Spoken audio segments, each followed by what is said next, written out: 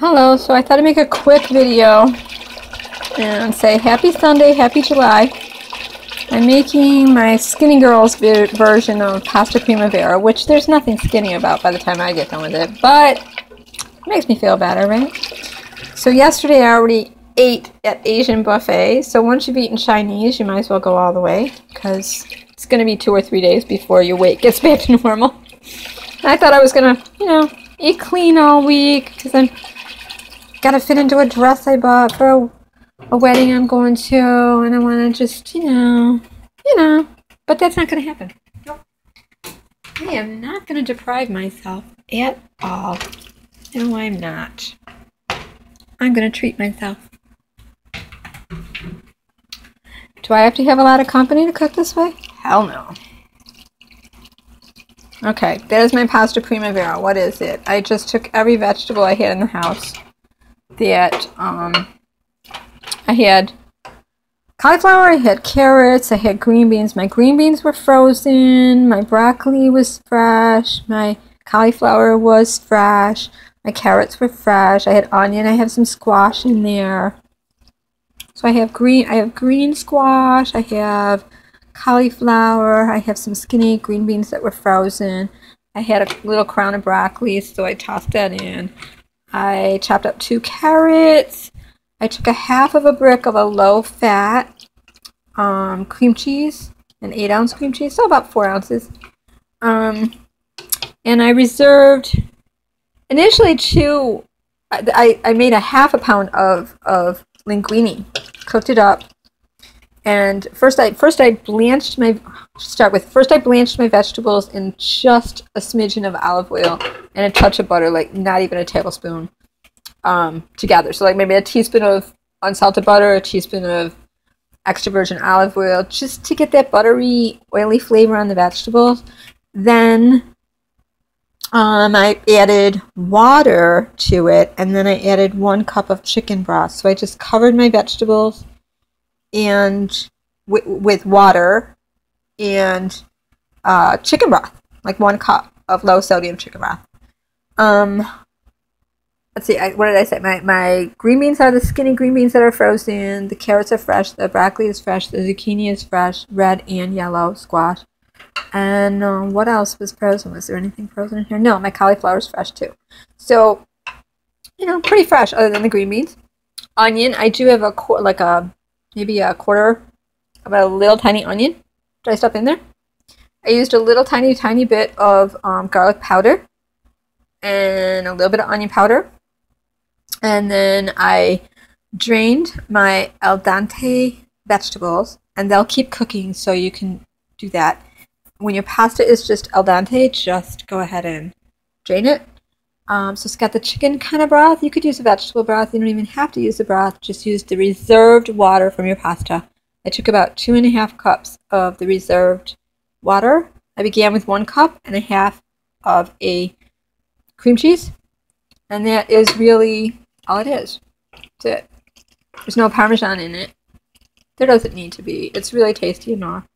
I did put black pepper and, you could sparingly put a little bit of Parmesan, but you don't need it. Vegetables are all just there. They're not mushy. They're just you can kind of cut them if you wanted to, but they're not mushy. No milk, just a half, 4 ounces of low-fat cream cheese. Just whisk it into your chicken broth, pasta water that has come from your pasta. And it'll be starchy because you cooked your pasta in it. So it'll naturally thicken it. Just keep it on medium. You don't have to boil it.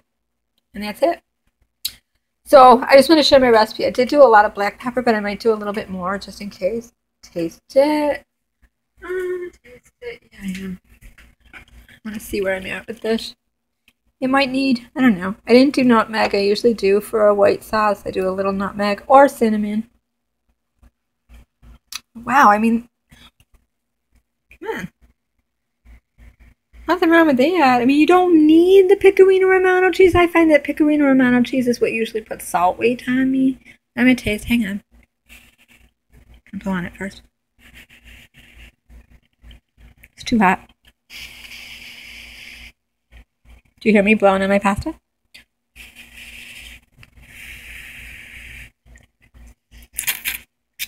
Mm-hmm. Mm-hmm. Mm-hmm. Mm-hmm. Mm-hmm.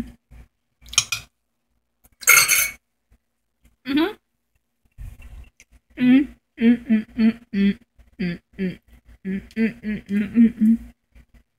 I really just want to show off my Prince love symbol. Okay. Yeah, so that's my Skinny Girl pasta Primavera. I did add low sodium chicken broth. I did 50% low sodium natural. You could do no salt. I did do a pinch of salt in my linguini because it's like a cardinal rule. You gotta have a little bit of salt when you're cooking pasta. Not really, but I grew up hearing it, so what the heck.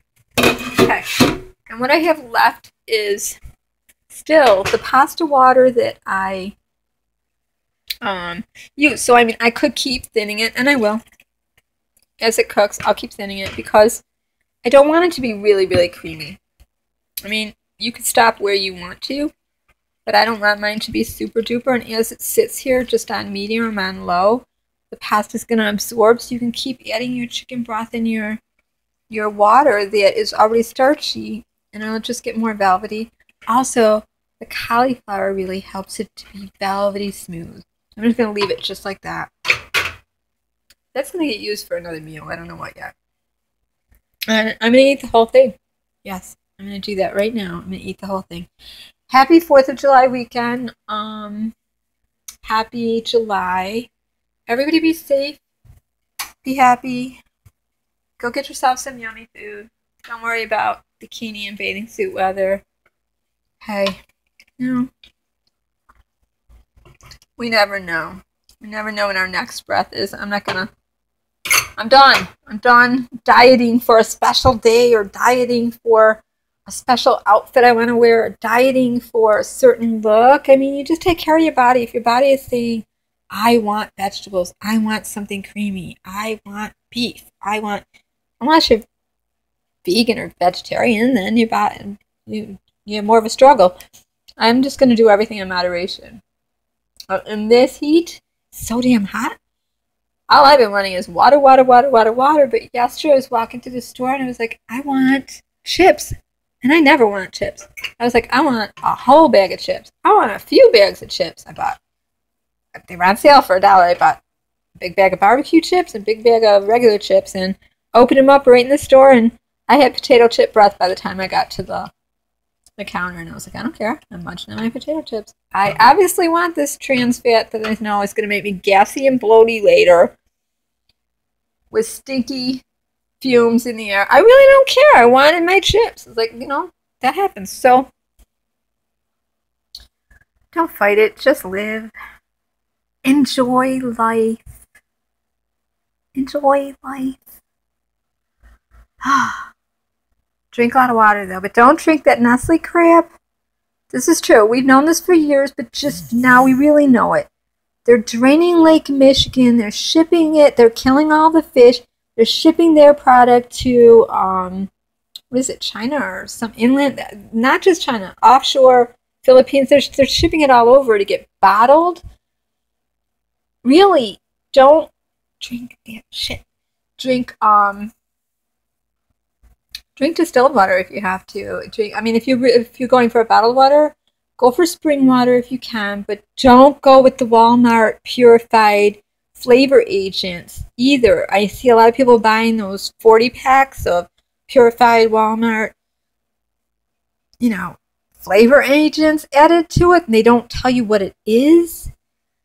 But what you will see in there is sodium bicarbonate. I've been comparing waters for probably 10 years now, and they're all bad, okay? None of them good. Man, must be something in the water they drink. Yep. Don't drink the water. Blood in the water.